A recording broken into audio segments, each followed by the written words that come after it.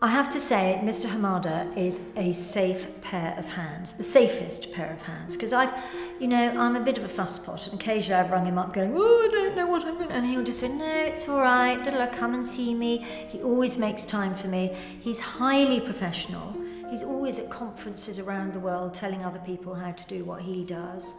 I feel really at home with him. He remembers what I do for a job and, name of my children and all that. He's an all-round brilliant person, and you're not just going to trust your eyesight to anybody, are you? You're not just going to go, oh, do what you like, let's see if it works.